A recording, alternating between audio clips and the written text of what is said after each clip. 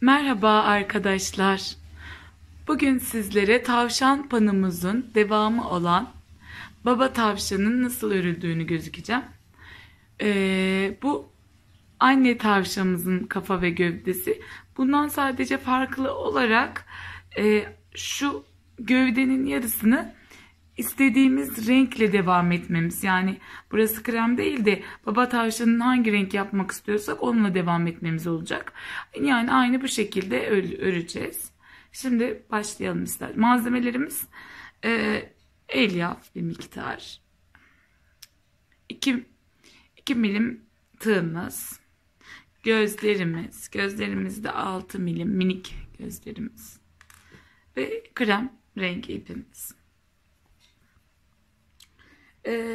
Kafayla başlıyoruz arkadaşlar videomuza. Başlangıç 6 sık iğne öreceğiz. 1 2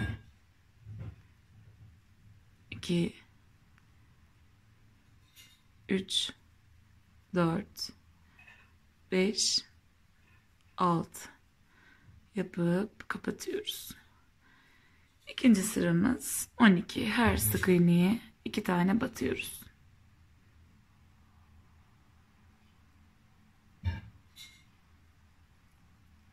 Bir,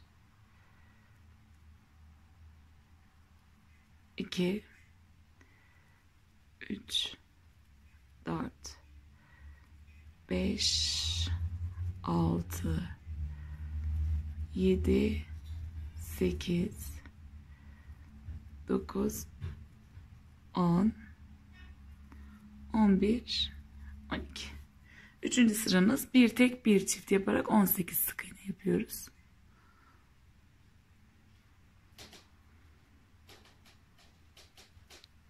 Bir, 2, 3, 4, 5, 6, 7, 8, 9, 10, 11, 12, 13, 14, 15, 16, 17, 18. Evet. Üçüncü sıramız da bitti. Dördüncü sıraya geçiyoruz arkadaşlar. Dördüncü sıramız 24 sık iğne olacak. Yani 2 tek bir çift öreceğiz. 1 2 3 4 5 6 7 8 9 10 11 12 13 14 15 16 17 18 19 20 21 22 23 24 3 24 şu şekilde. 5. sıraya geçtik arkadaşlar. 5. sıramız 30 sık iğne olacak. Yani 3 tek bir çift öreceğiz. 1 2 3 4 5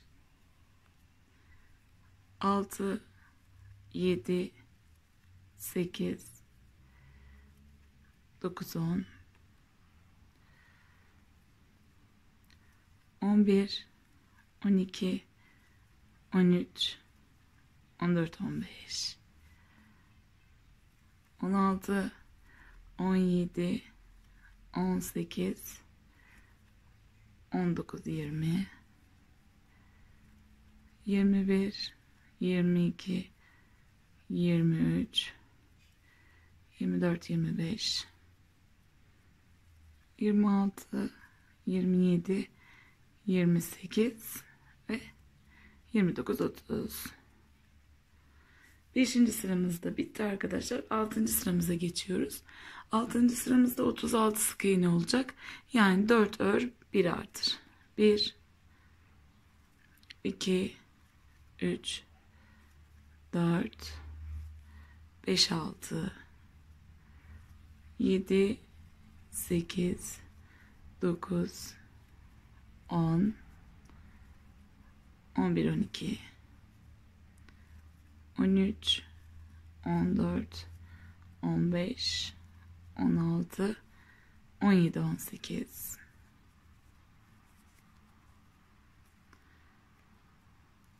19 20 21 22 23 24 25 26 27 28 29 30 31 32 33 34 35 36. Evet, şimdi 7. sıramıza geçeceğiz. 7. sıramız 42 sık iğne olacak. Yani 5 örü 1 artıracağız. 1 2 3 4 5 6 7 8 9 10 11 12 13 14 15 16 17 18 19 20 21 22 23 24 25 26 27 28 29 30 31 32 33 34 35 36 37 38 39 40 41 42. Evet arkadaşlar, şimdi 8. sıraya geçtik. 8. sıradan 14. sıraya kadar 42 sık iğne öreceğiz. Ben 8. sırayı örüyorum size. 8'den 14. sıraya kadar siz devamını 42 sık iğne olarak öreceksiniz. Yani her sık iğnenin üzerine bir tane batacağız. 2 3 4 5 6 7 8 9 10 11 12 13 14 15 16 17 18 19 20 21 22 23 24 25 26 27 28 29 30 31 32 33 34 35 36 37 38 39 40 41 42. Bu şekilde arkadaşlar 14. sıraya kadar 42 sık iğne örelim. Evet arkadaşlar, 14. sıraya kadar kafamızı ördük. 42x olacak şekilde. Şimdi gözlerini takmamız gerekiyor. Gözlerini 11. ve 12. sıra arasına takacağız. Şöyle sayalım. 1 2 3 net yapayım. 1 2 3 4 5 6 7 8 9 10 11 12. 11 ile 12'nin arasına takıyoruz, bakın. Şöyle taktım bir tanesini arkasından. Güvenli gözümü de yaptım. Güvenli kilidimi de yaptım, bakın. Evet, şimdi ikinci gözümüzü 4 sık iğne boşluk bırakarak yapacağız. 4 tane x sayacağım şimdi arkadaşlar. 1, 2, 3, 4 tane sayıyorum. Yani ortada 4 tane sık iğnenin olması lazım. Bir daha şöyle bir sayalım. 1, 2, 3, 4. Bakın 4 tane var.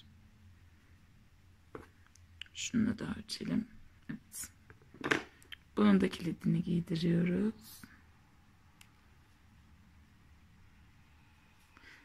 Evet, gözlerimizi taktık. Baba tavşanı.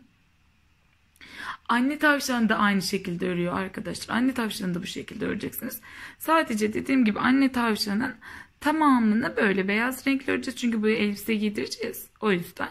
Ama baba tavşanın elbisesi olmadığı için yarı gövdesini farklı bir renkle öreceğiz. Şimdi artık şu başlangıç ip bulalım bir tane. Şimdi arkadaşlar 15. sıraya geçeceğiz. Artık azaltmalara başlayacağız. 5 örüp 1 azaltacağız.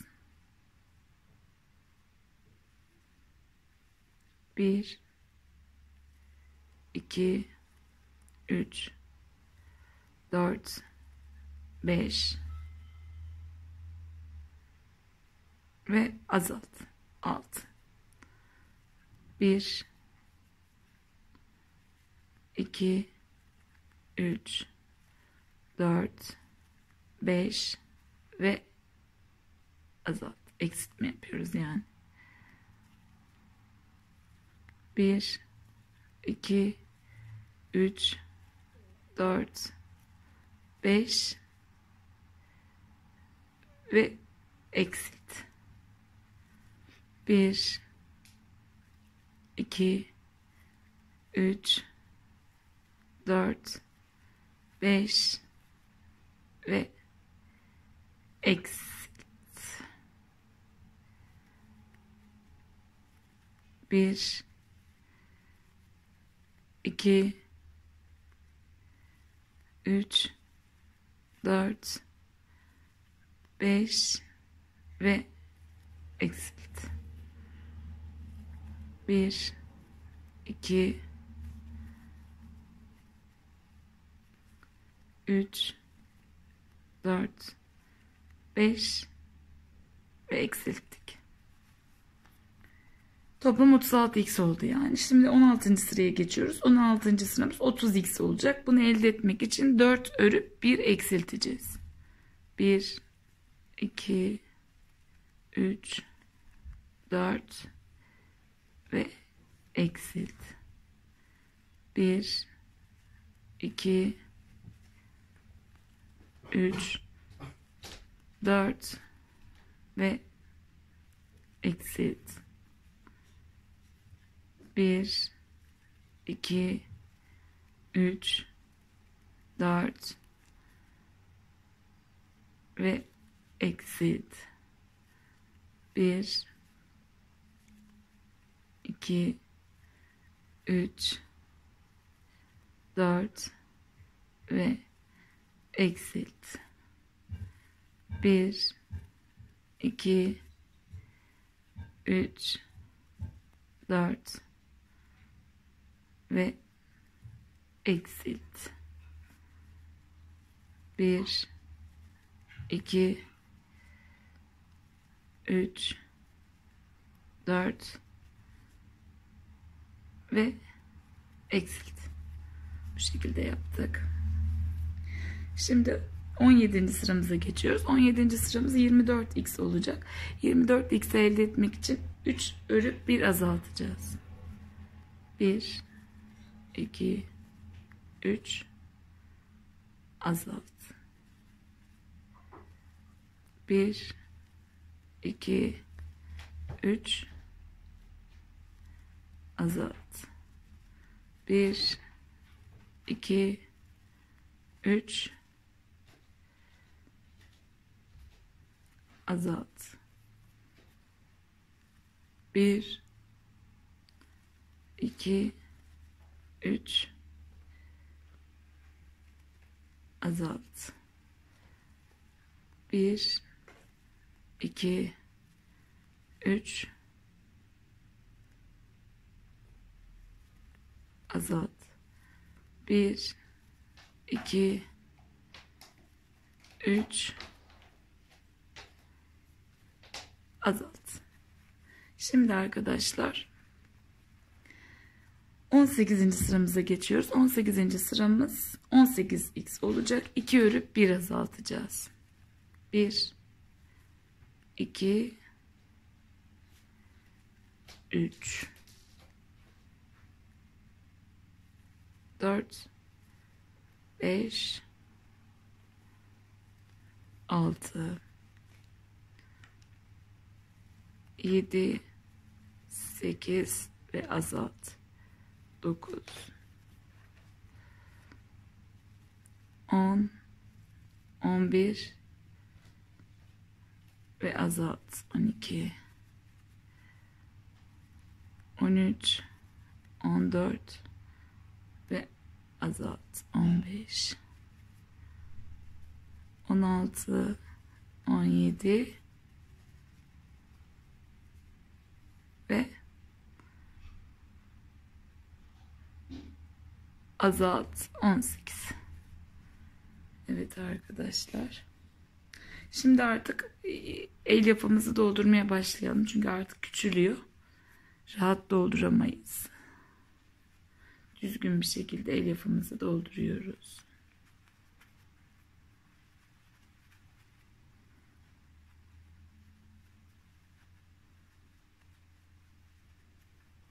Çok aşırı doldurmayalım. O zaman kafası kocaman oluyor. Normal orta sıklıkta.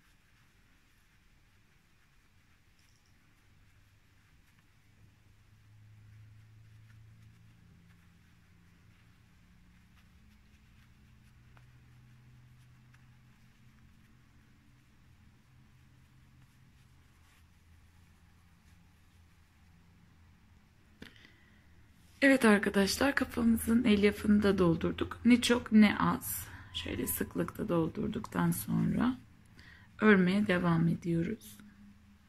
Şimdi 19. sıraya geçeceğiz. Başlangıç ipimizi koyalım. 19. sıramız bir tek bir azalt yaparak 12x elde edeceğiz. Bir tek bir azalt yapacağız arkadaşlar. Yani bir örü bir tanesini azaltacağız. 2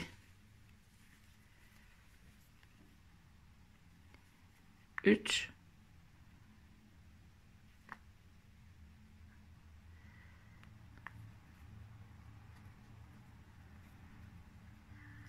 1 2 3 ve azalttım. 4 5 ve azalttım. 6 7 ve azalttım. 8 9 azalttım. 10 11 azalttım. 12. Şimdi arkadaşlar 20. sırada 2 tek bir azalt yapıp 9 x elde edeceğiz. Yani şöyle 1 2 ve eksilt.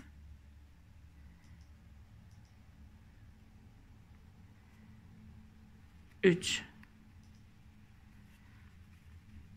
4 5 ve eksilt.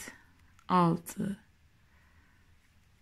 7 8 ve eksilt. 9. Şimdi arkadaşlar bir tane de boynunu örmek için 21. sırayı 9x öreceğiz boyun oluşması için. Yani aşağıdakinin her sık iğnesine bir tane bakıyoruz. 1 2 3 4 5 6 7 8 ve 9. Boynumuzu da ördükten sonra artık gövdeye geç yapıyoruz.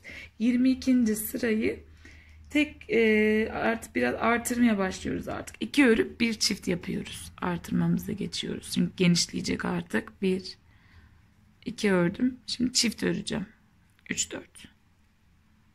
Aynı sık iğne 2 tane yani.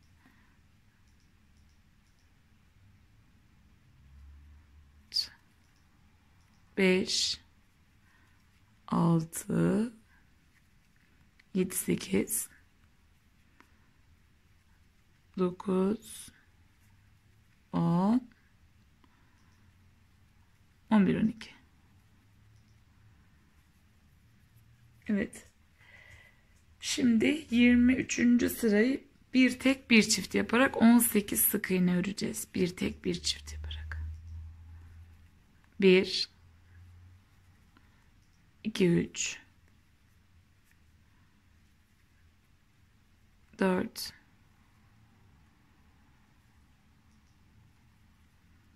5 6 7 8 9 10 11 12 13 14 15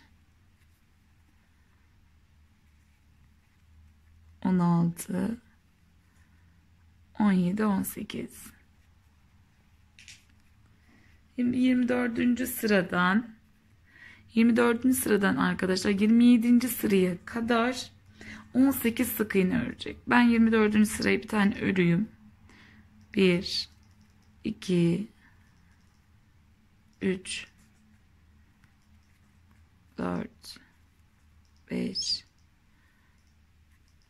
6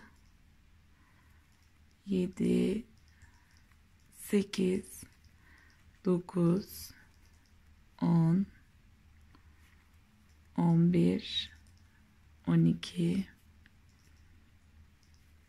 13 14 15 16 17 18. Ama bunu erkek öreceğimiz için bir renk belirlememiz lazım arkadaşlar. Arkadaşlar 24. sırayı da ördük. 25. sırayı da krem renkle öreceğiz. Yani 18x'i krem renkle örmeye devam ediyoruz. 1 2 3 4 5 6 7 8 9 10 11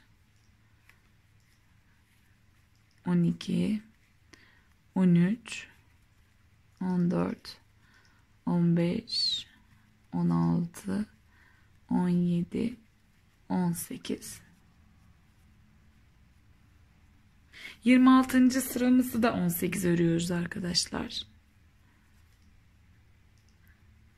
1 krem renkle 2 3 4 5 6 7 8 9 10 11 12 13 14 15 16 17 18. Şimdi bu erkek tavşan olduğu için pantolonunu hangi renkle örmek istiyorsak o renkle devam edeceğiz. İstediğimiz rengi belirleyelim. Evet arkadaşlar, ben baba tavşanımızın pantolon rengini gri olarak belirledim.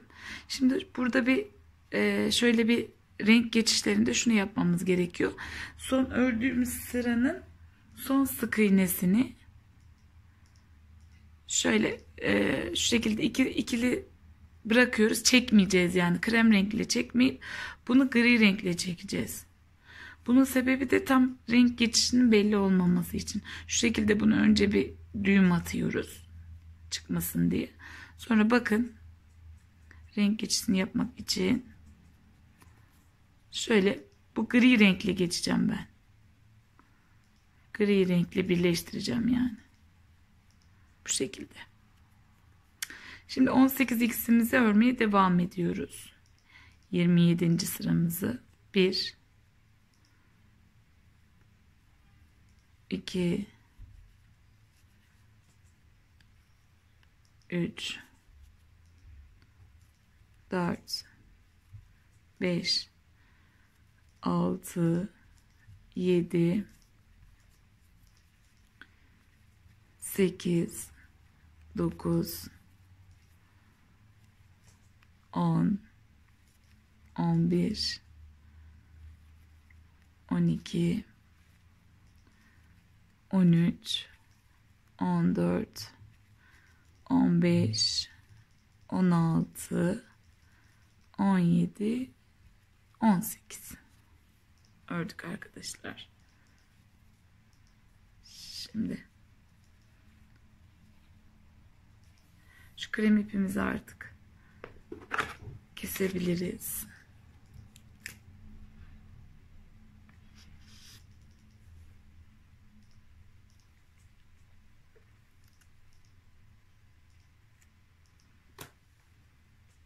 Onu içeri alalım. Evet. Şimdi arkadaşlar gri ipimizden devam ediyoruz. 27. sıramızı ördük. Şimdi içini bir dolduralım.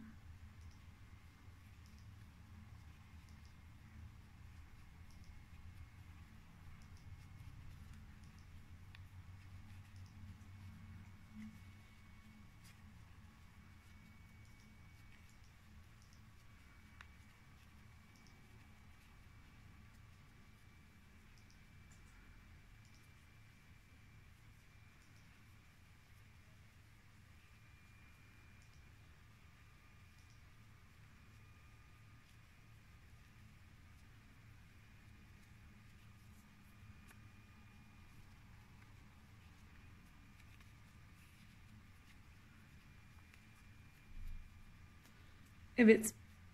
İçine doldurduktan sonra 28. sıramızı bir tek bir azalt yapıyoruz. Yani toplam 12x olacak. 1 2 3 4 5 ve azalt 6 7 ve azalt 8 9 ve azalt 10 11 ve azalt 12.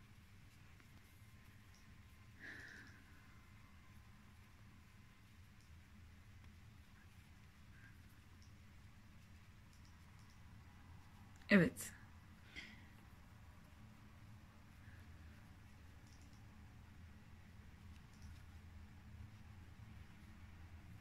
Şimdi arkadaşlar 29. sıramız hep azalt yapacağız. Yani 6 olacak. Hep azalt dediğimiz her sırada azaltmak demek. Biraz daha elyaf dolduralım.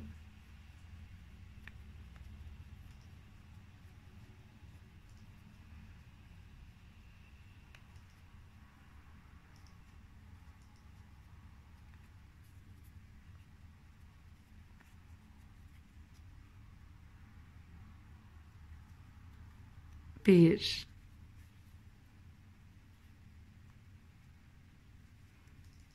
2 3 4 5 ve 6. İpimizi çok büyük kesitten koparıyoruz. Şimdi en altını birleştirmeye sıra geldi.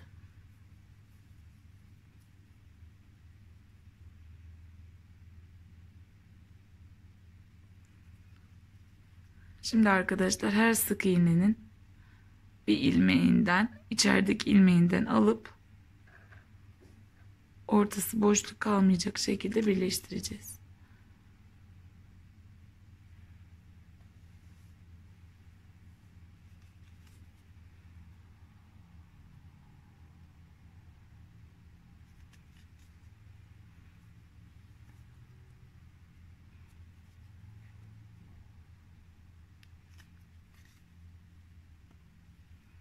Bakın birleşti. Şimdi de sağlam olsun diye birkaç yerinden ipimizi geçirelim.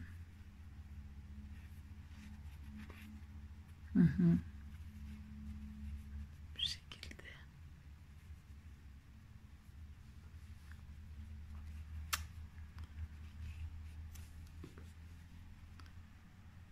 Evet, erkek tavşanımızın kafasını ve gövdesini ördük. Arkadaşlar şu şekilde. Şimdi ayaklarını öreceğiz. Koyalım.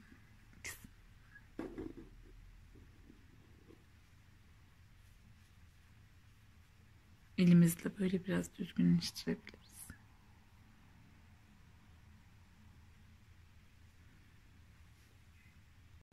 Evet arkadaşlar, şimdi tavşanımızın bacaklarından devam ediyoruz. Bacaklarını örmek için 5 sık iğne ile başlıyorum. 1 2 3 4 ve 5 deyip burayı sıkılaştırıyoruz.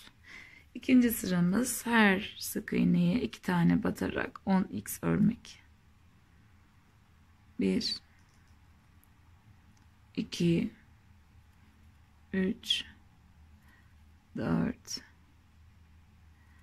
5 6 7 8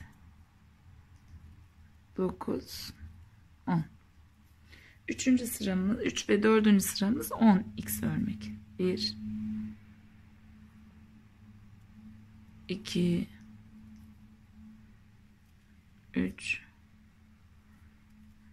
4 5 6 7 8 9 10 1 2 3 4 5 6 7 8 9 ve 10. Küçük parçaları örmek daha zor geliyor bana. Şimdi biraz elyaf doldurmamız gerekecek.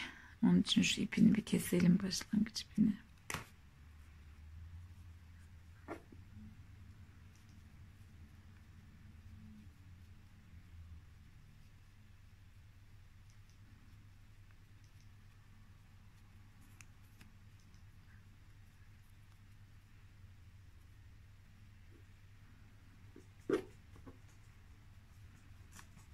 Elyafımızı koyalım çünkü azaltmaya geçeceğiz. O zaman koyması daha zor olacak. Şimdi 8 sık iğne olacak 5. sıra. Onun için 3 örüp biraz azaltacağız. 1 böyle elyafı tutalım elimizle, yüzükle çıkabilir. 2 3 ördüm ve 4 5 6 7 ve 8. Son sıramız 6 sık iğne olacak arkadaşlar. Onu da 2 örüp 1 azaltacağız.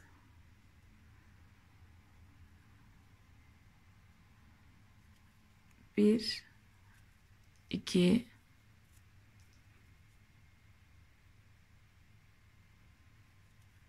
3 4 5 ve azalttım 6. Birinci bacağımız bitti. Yine birazcık şu şekilde ip bırakalım. Hem dikmek hem de ucunu birleştirmek için. Ucunu da birleştirmeyi göstereyim. İkinci bacağı da örersiniz siz. Bu şekilde yine aynı. Ortadaki ilmeklerden alıyoruz. 1 2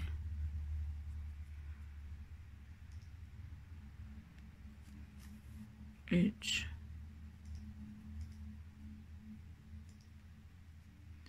birleşti. Daha da almamıza gerek yok. Şu şekilde birinci bacağımız tamam. Birinci bacağımızın dikişini de gösterebilirim. Dikişini arkadaşlar kafanıza göre yapabilirsiniz. Özel bir dikiş yöntemi yok. Ben kendi bildiğim yönteme göre yapıyorum.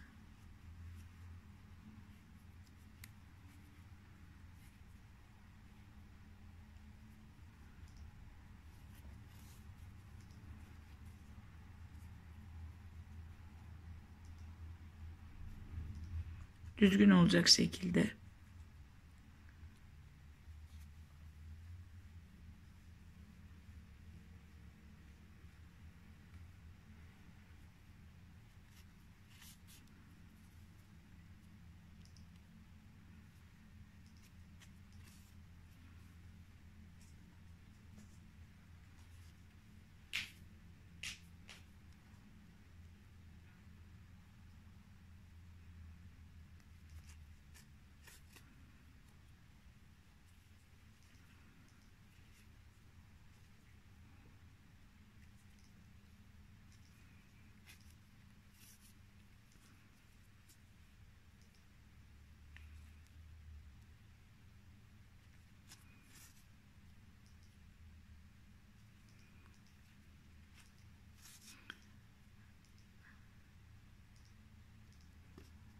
Evet. Birinci bacağımızı gördüğünüz gibi bitirdik. Sağlam olsun diye yine şuralardan girip çıkalım. Bu burada beklesin. Diğer bacak ördüğünde bunu bağlayıp buradan kesersiniz arkadaşlar. Diğer bacağı da örelim. Devam edelim. Evet arkadaşlar. Tavşanımızın bacaklarını da örüp diktik. Aynı şekilde anne tavşanımızın da bacaklarını bu verdiğim tarifle öreceksiniz. Sadece o aynı krem rengi olacak. Çünkü elbisesi olacağı için onun farklı renkli örmemize gerek yok. Şimdi papyon öreceğiz. Papyon erkek tavşanın boğazına bağlayacağız. Anne tavşanımızın da toka olarak kulağının önüne dikeceğiz. Erkek tavşanın papyonunu göstereyim ben.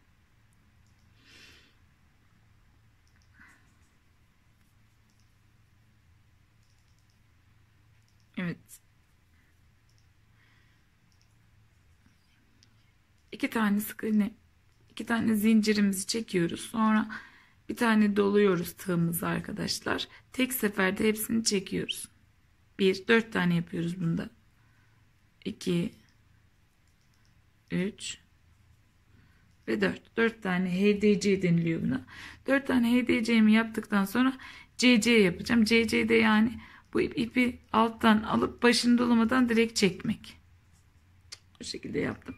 Şimdi tekrardan 2 tane zincir çekip 4 HDC'mi yapacağım. Bir tane doluyorum. Çektim. 1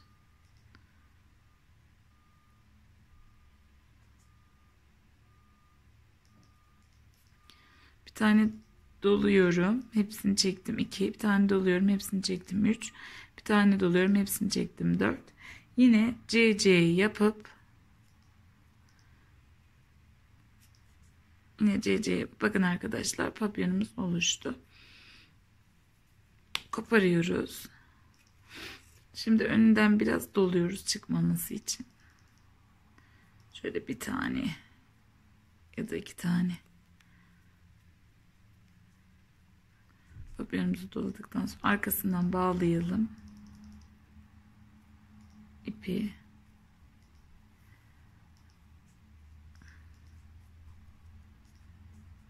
Evet. Şimdi boynumuza arkasından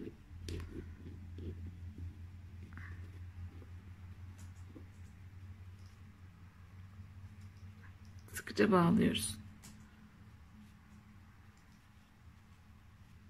Papyonumuzu.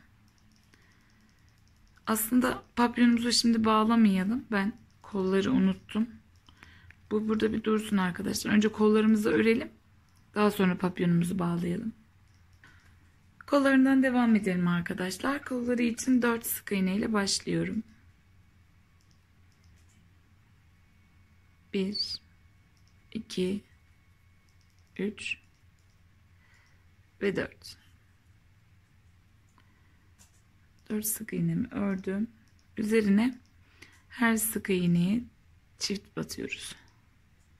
8 olacak şekilde. Böyle küçük şeyler benim daha çok zorlandığım oyuncaklar. 1 2 3 4 5 6 7 ve 8. Üçüncü sırada 8 sayını sık iğne örüyoruz. 1 2 3 4 5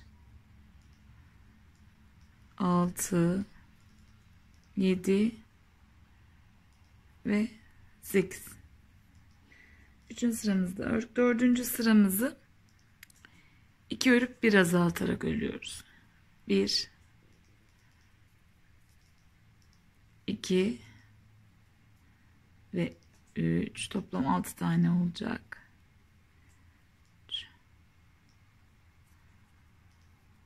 4 5 ve 6.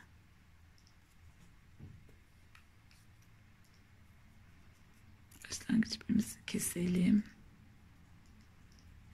Evet, şimdi 7. sıraya kadar 6 sık iğne öreceğiz hep arkadaşlar.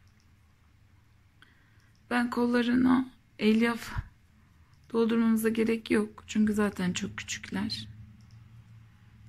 Siz isterseniz doldurabilirsiniz. 1 2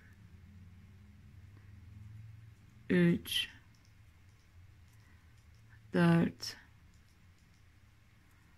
5 ve 6. 5. sıra oldu. 1 2 3 4 5 ve 6. Bu 6. sıra oldu. 1 2 3 4 5 ve 6. Evet arkadaşlar, gördüğünüz gibi kolumuz bitti. Yine bunu birazcık uzaktan keselim ve dikeceğiz kolumuzu.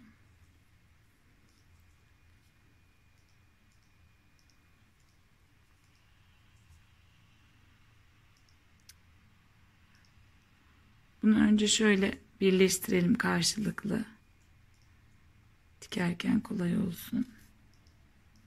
Evet, ucunu birleştirdik. boyun örmüştük ya arkadaşlar, 9 sık iğne. Oradan tam yanından şöyle bakıyoruz. Tam yan olacak şekilde. Buradan aldım. Birinciden çıktım. Dikme işlemin herkes kendi yöntemiyle yapabilir. Yine aynı yerden aldım. Başka yerden çıktım. Yine aynı yerden dikiyoruz.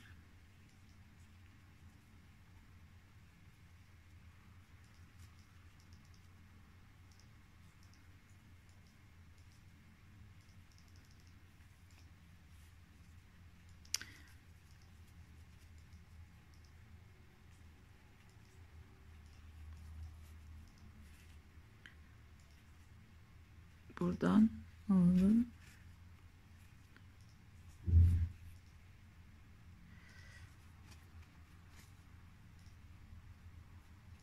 Evet arkadaşlar, birinci kolumuzu diktim. Yine sağlam olması için girip çıkıyoruz kafasından. Artık neresi denk gelirse. Şurada bir yerde çıkarıyoruz. İkinci kolumuzu da diktikten sonra ikisini bağlayıp oradan kesebiliriz. İkinci kolu da örüp dikin arkadaşlar. Aynı şekilde.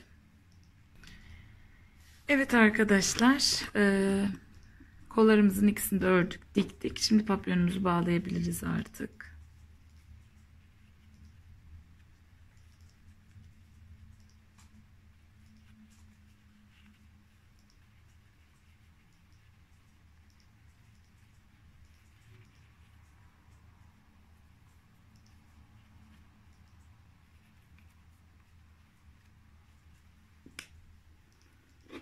Arkasından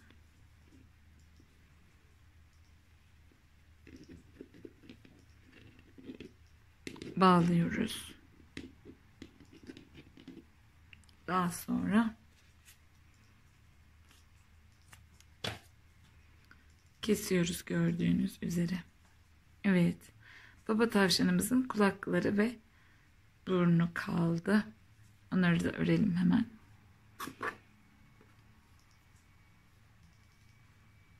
Evet. Şimdi arkadaşlar kulaklardan devam ediyoruz. Kulaklar için 5 sık iğne ile başlıyoruz. 1 2 3 4 ve 5. İkinci sıramıza 10 sık iğne, yani her ilmeğe 2 tane örüyoruz. 1 2 3 4 5 6 7 8 9 10. Üçüncü sıramız 15 olacak. O yüzden bir tek bir çift yapacağız. Yani bir ör, yanına 2 tane. 1 2 3 4 5 6 7 8 9 10 11 12 13 14 15 13 14 15 ördük. Şimdi hem 4. sırayı hem 5. sırayı 15'lik öreceğiz. Şu şekilde. 1 2 3 4 5 6 7 8 9 10 11 12 13 14 15 bir 15 daha. 1 2 3 4 5 6 7 8, 9, 10, 11, 12, 13, 14, 15. 5 sırayı ördük. Şimdi 6. sıra azaltmaya geçiyoruz. 12x olacak. 3 tek 1 azalt yapacağız. 1, 2, 3, 4, 5, 6, 7, 8,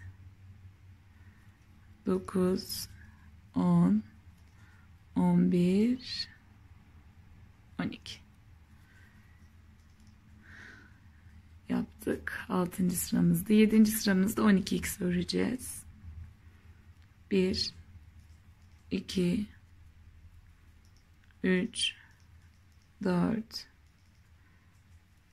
5, 6, 7, 8, 9, 10, 11, 12. Kulaklarımızı elyaf doldurmayacağız arkadaşlar. 8. sıramız 9x olacak. O yüzden 2 tek 1 azalt yapıyoruz. 1, 2,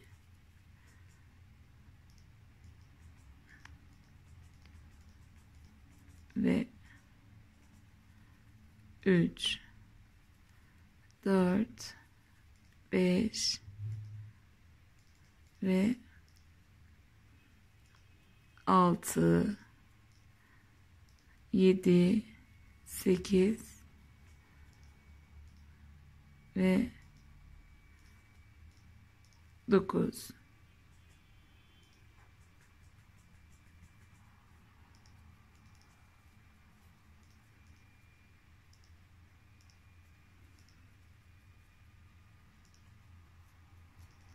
Başlangıç ipimizi kesebiliriz. Takılıyor çünkü. 9. sıramızı da 9x öreceğiz arkadaşlar. Yani her sıraya bir sık iğne olacak şekilde. 1, 2, 3, 4, 5, 6, 7, 8, 9. Ve son sıramız 10. sıramız bir tek bir azalt yapıp 6x yapacağız. 1 ördüm. İkincisini azalttım. 3 ördüm. Dördüncüsünü azalttım. 5 ördüm. Altıncısını azalttık. Şu şekilde kulağımız oluştu. Dikmek için buna da biraz ip bırakıyoruz. Dikim aşamasına geçiyoruz. Dikim aşaması için arkadaşlar yine bu karşılıklı iki taraflarını birleştirmemiz lazım. Şu şekilde karşılıklı alıyoruz ilmeklerin altından.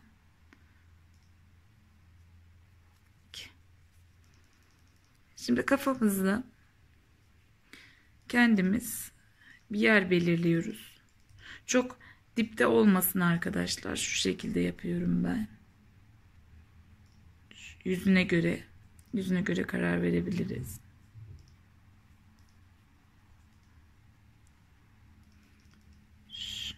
Şurası iyi olur diye düşünüyorum. Bakın. Şöyle yani ortasından 1, 2, 3. ilmeğe gelecek şekilde. Şuradan alıyorum. Şöyle bir çıkıyorum. Ve en ucundan tekrar alıyorum. Şu şekilde arkadaşlar bakın. Bakın tam dibinden yapmıyorum. O zaman çok birleşik oluyor bence. Tabii siz nasıl isterseniz dikebilirsiniz. Öyle de olabilir, neden olmasın.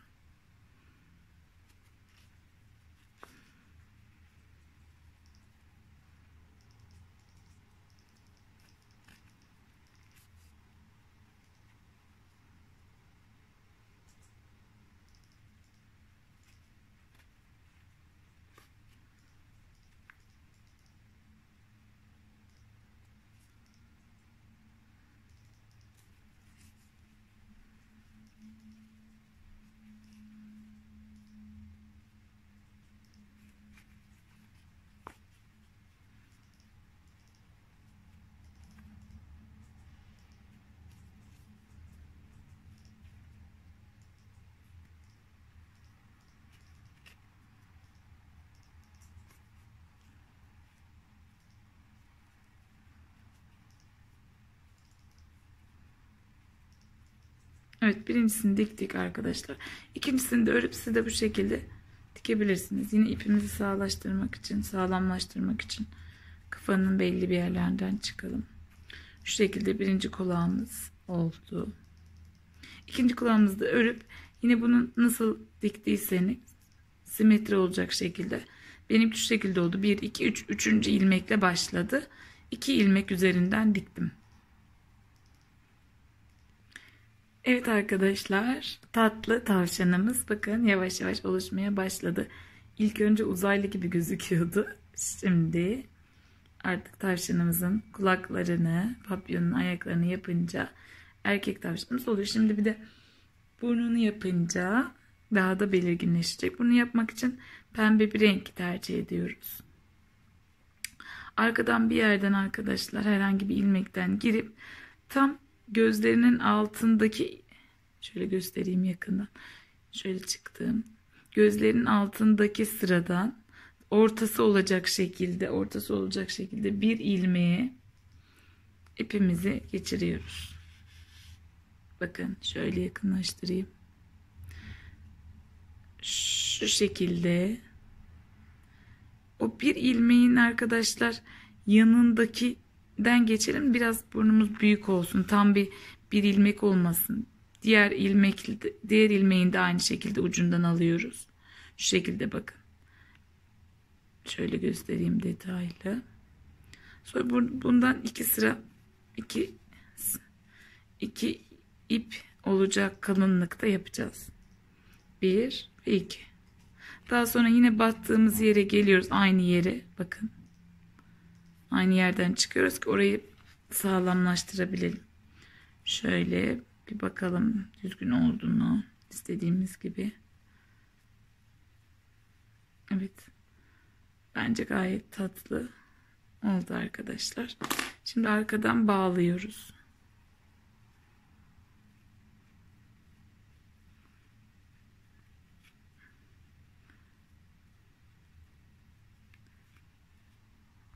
İyice sağlamlaştırdıktan sonra keselim ve bunları içine doğru itiyoruz.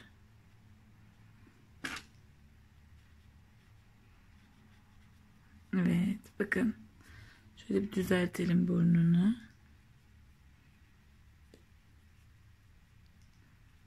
Evet, şimdi arkadaşlar sıra geldi tavşanımızın makyajını yapmaya. Ben şöyle bir evde kullanmadığım allığı kulak çöpüyle alıyorum ucunda. İlk önce kulaklarının içine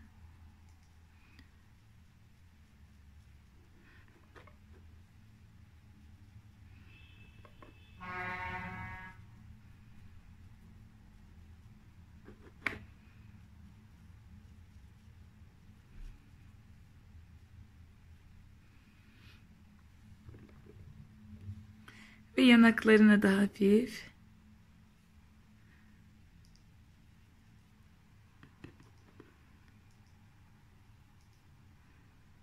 allığımızdan sürüyoruz. Evet. Erkek tavşanımız tamamlanmıştır.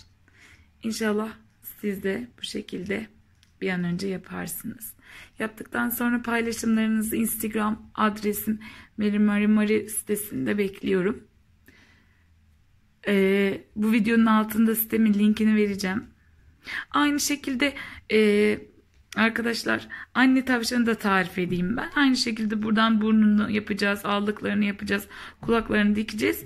Ekstra olarak papyonu erkek bebeğe yaptığımız papyonu burada kulağının önüne toka olarak yapacağız. Diğer taraf elbiseyi bir sonraki videomda göstereceğim. Onun dışında anne tavşanımızla baba tavşanımızın örülüşü aynı. Teşekkür ederim beni izlediğiniz için. Herkese kolay gelsin.